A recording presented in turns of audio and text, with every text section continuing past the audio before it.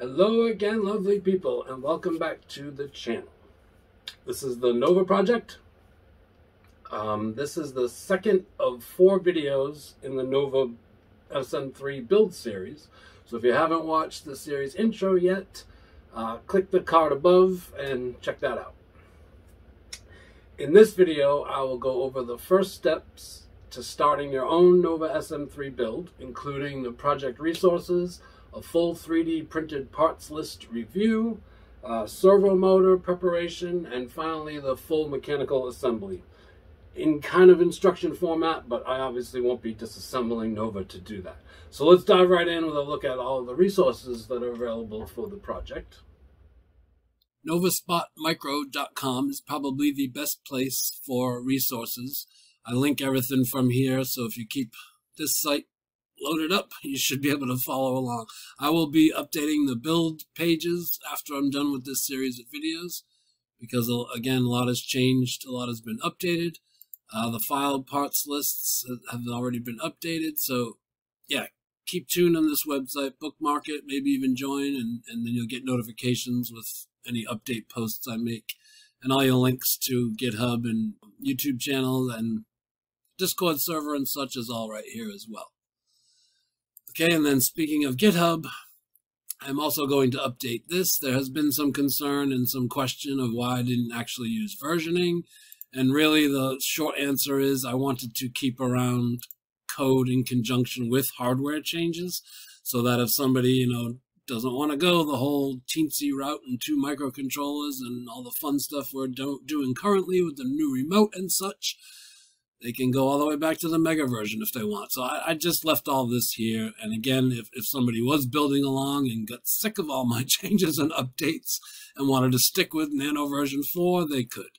But I will clean all of this up. I'm going to dump all of the older stuff into a NovaSM3 archive. And then just this NovaSM3 project will just be the latest version, which will most likely be 5.3 as the final version.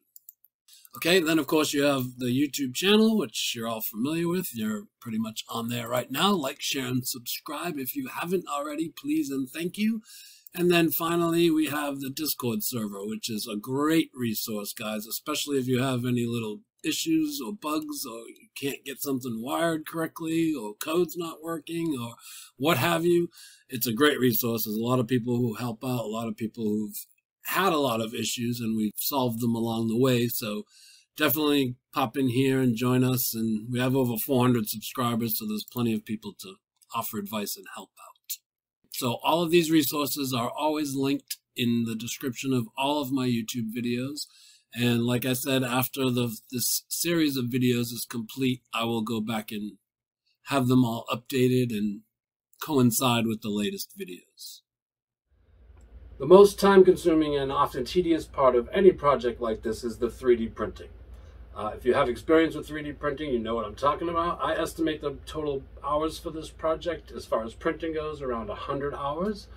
For most parts, high-resolution settings are encouraged, and from my recollection, I used something like 3 outer perimeters, 60 to 80% infill, and 0.14 layer height for most of the parts, and almost all of them also require supports. Pay close attention to print orientation on the bed of your printer because it can definitely affect the strength of the final parts.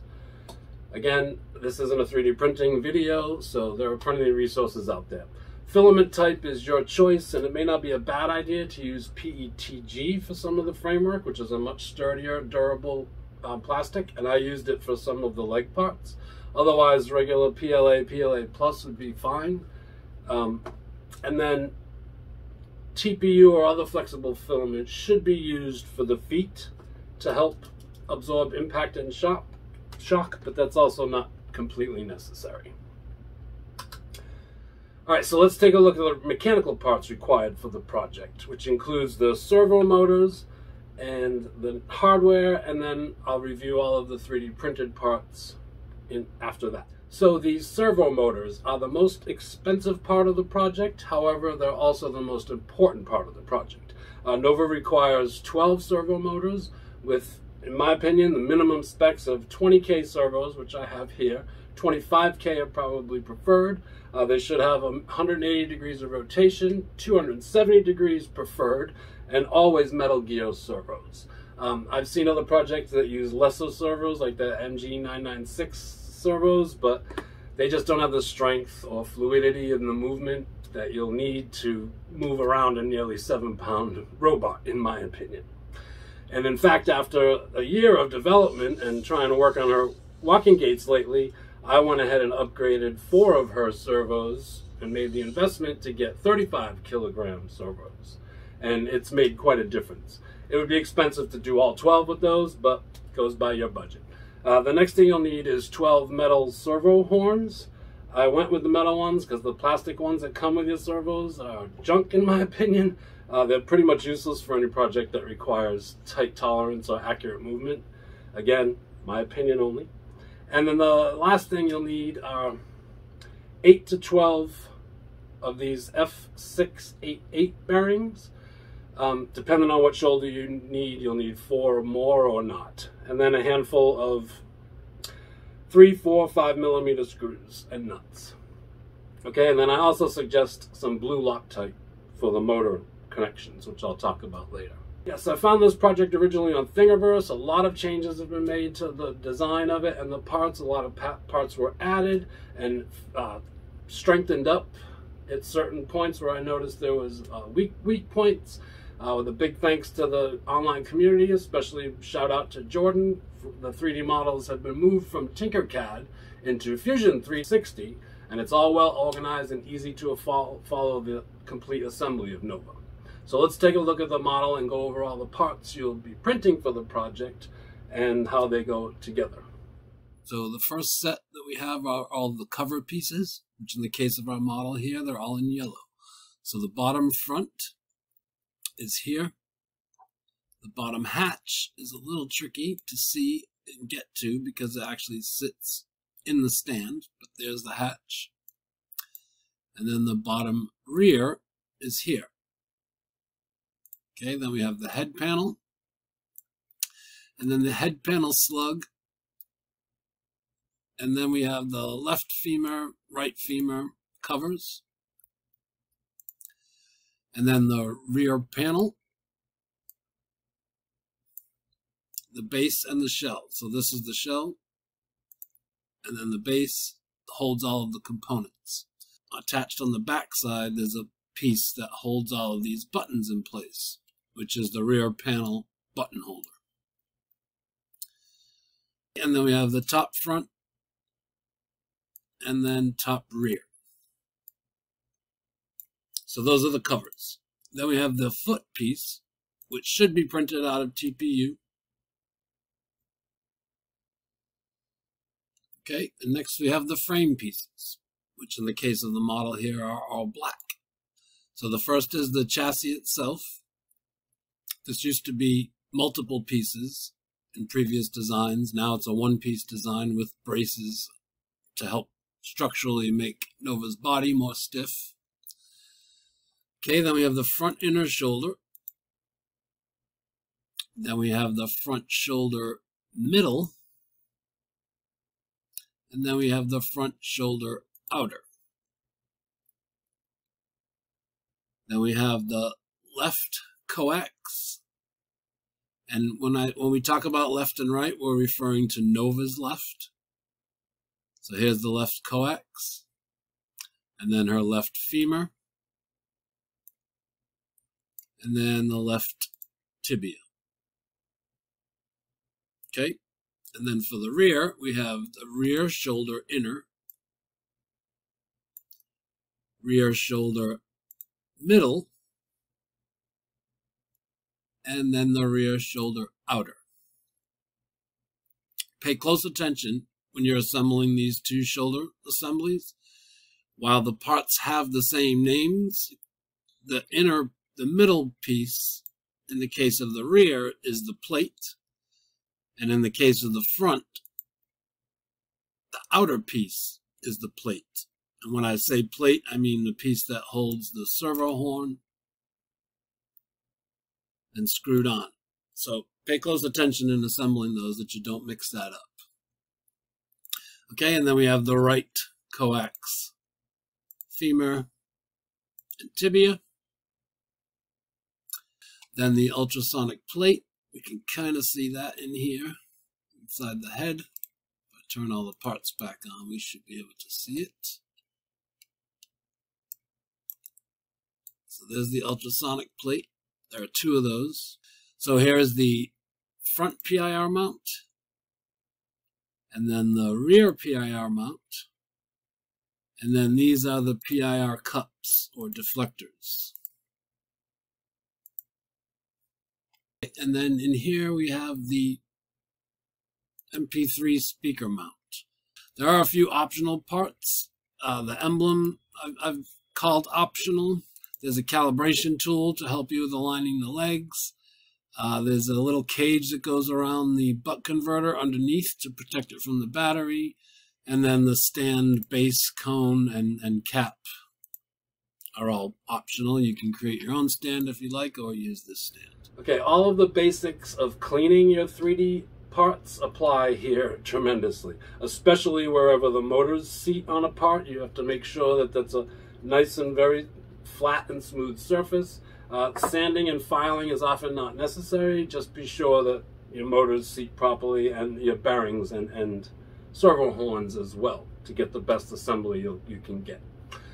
In many places on the parts, embedded nuts are used with the printed parts. They pose to be a challenge in some cases. It was probably a bad design choice, but it was in the original parts and I never changed it. You could go with threaded inserts. However, you'd have to update the models to do that. And in my experience with embedded nuts, though, the problem can come in disassembly. If either an embedded nut or a threaded insert becomes loose and loses its grip, it often requires a destructive process to disassemble. So, be that as it may, as they say. Okay, so before attaching the servos to their 3D parts and before any assembly, the very first thing you need to do is home your servos.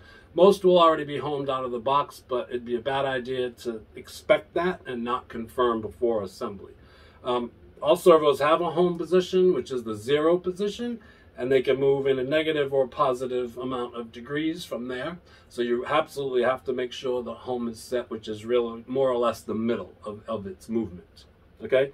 It could cause many issues if you don't, and sometimes fatal to your parts or your motors. So I can't stress enough that it's imperative that the servos are homed before starting the assembly.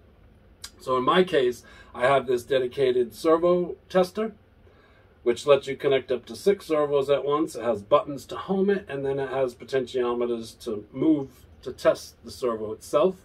So if you can pick up one of those for a few dollars, or an alternative easy solution is to just use any old Arduino and a little bit of simple code that you can find on Google with a simple homing servos Arduino code search, and you'll be able to home your servos quite easily.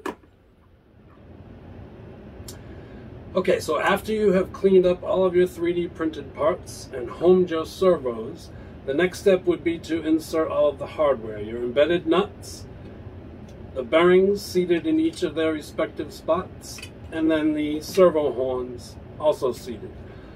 Some of these operations may need a hot soldering iron to help seat them a little bit, and the embedded nuts can be a little tricky without practice, but once you get the hang of it, it's not so bad. So why don't we move Nova over here so that we can start the assembly procedures. Most of the parts are marked for orientation, so pay close attention to that and be sure to use the Fusion 360 model viewer on Nova's website to help you identify and assemble the parts as needed. To start the assembly of Nova, you'll first attach the frame's front shoulder inner part and the rear shoulder inner part to the chassis trunk. The remaining parts of the frame will be assembled along with the leg assemblies. So let's take a closer look at how the frame parts go together in the 3D model. Here is the order of operation as far as assembly goes. So you start with the chassis. Front and back doesn't matter, but we're going to do the front here first. So we put the inner shoulder on first so that you can access the screws more easily, which is part of the extension that I've made modifications to this project. Then we'll have the middle shoulder, which has the seats for the bearings for the motors in it, again, so that we can access the screws. Then you'll put your leg assembly motors with their bearings seated properly, and then you'll put the outer piece on, which has the servo horns and the screws, and that ties it all together tightly. Okay, and then the rear is the same, except for the plate here is actually the middle piece, you'll see. So first we have the inner shoulder. Again, we attach that to the chassis first for easier access to the screws. And then we'll have the plate here in this case for the middle piece, which again has the servo horns. And then put your legs onto the servo horns, the motors, attach them this time instead of just seating the bearings. And then the end plate in this case has the bearings on it, so it's a little easier to assemble.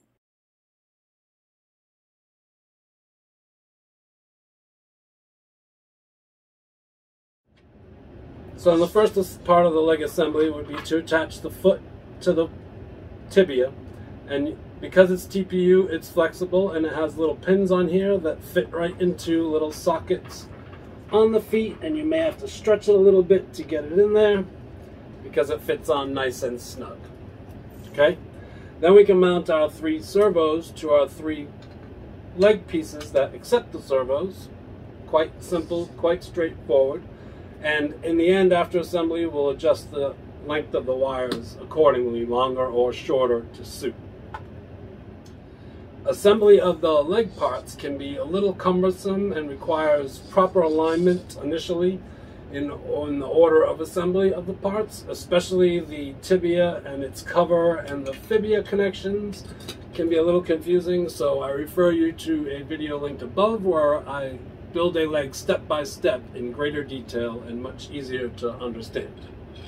And if you're using one of the optional shoulder designs for Nova, those would be assembled after you finish the leg assembly. And if you chose the shoulder that I designed, then there's another link to another video above demonstrating in detail how this assembly is installed. With the leg assemblies complete, they can then be attached to their servo horns on the front shoulder outer plate and the rear shoulder middle plate, respectively. Remembering to ensure the correct alignment again, which I described in the previous videos, which you definitely should take a look at. And then the final step of the frame and leg assembly requires inserting each pair of legs into their respective bearings along with its outer plate, all kind of in one motion. So it can be a little tricky, but you'll see exactly what I mean when you go to do it. And then, last but not least, and the easiest in all cases, is to attach the final cover parts to Nova, which assemble pretty much pressed on with just screws in the top and the bottom. And that gets her ready for her new heart and her new brain, which is coming really soon in the next video, guys, in the series. So, as always, thanks for watching. Like, share, and subscribe. And take very good care of each other, and I will see you next time.